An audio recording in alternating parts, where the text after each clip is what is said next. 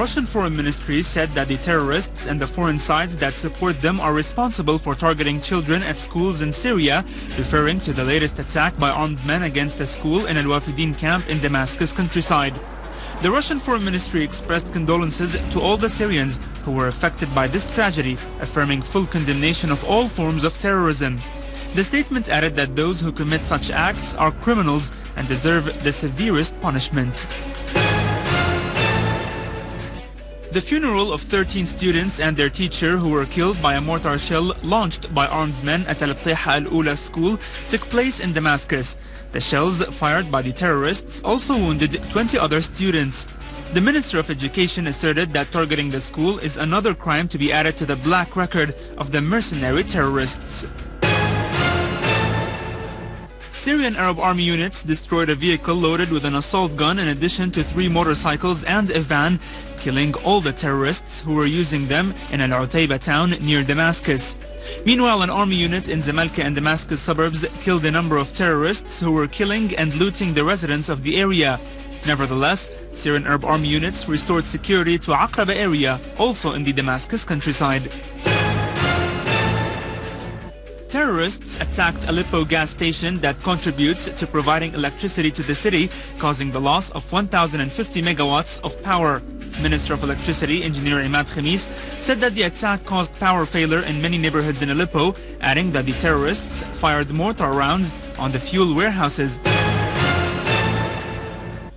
In its session, the People's Assembly affirmed that the voice records that revealed the involvement of the Lebanese MP Uqab Saqr and Saad al-Hariri in supporting the armed terrorist groups in Syria make it incumbent upon the specialized judicial bodies in Lebanon to take the necessary legal measures against the aforementioned persons. In a statement read out by Assembly Speaker Muhammad Jihad al-Laham, the Assembly made it clear that what Saqr had committed represents a crime in accordance with national and international laws and a violation of the agreements signed between the two countries.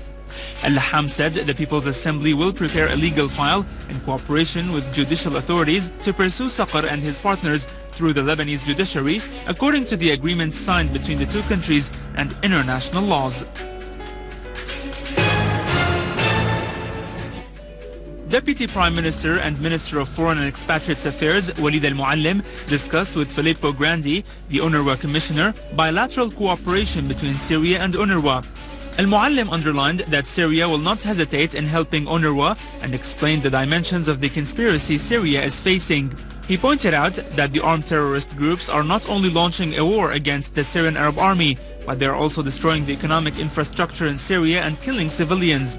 Al-Muallim pointed out that Syria is defending its people against the armed terrorist groups and the foreign terrorists who came from various countries.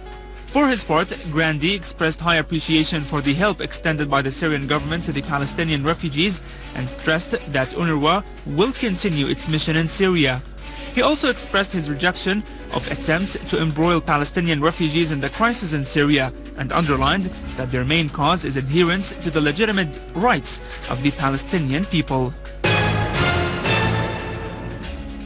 Participants in the meeting of the Higher Committee for Relief discussed what was implemented of the approved plan, means of delivering humanitarian aid and meeting the needs of all displaced families, whether they are staying at temporary shelters or not. Minister of Labour and Social Affairs said that 120 million Syrian pounds were allocated for the Relief Committee to enable it to rapidly intervene and provide the needed help for people. In Dar'a, the National Reconciliation Delegation comprising 40 figures including doctors, pharmacists, teachers, judges and peasants met in Da'il with the governor of the city, Muhammad Khalid al-Hannous. The members of the delegation expressed hope to see security and normal life restored in all the governorates after dealing a blow to the armed terrorist groups.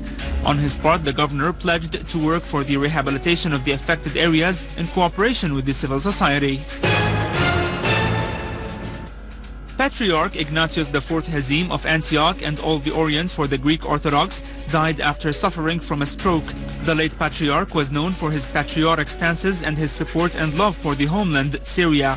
He has worked all his life to keep Syria a strong country with its peaceful coexistence and national cohesion among all the brackets of the Syrian society. Patriarch Hazim was one of the founders of the active Orthodox Youths Movement of Syria and Lebanon in 1942. In 1953, he helped establish the World Fellowship of Orthodox Youths and the Theological School. Ignatius was born in 1921 in the town of Mharde in the governorate of Hama.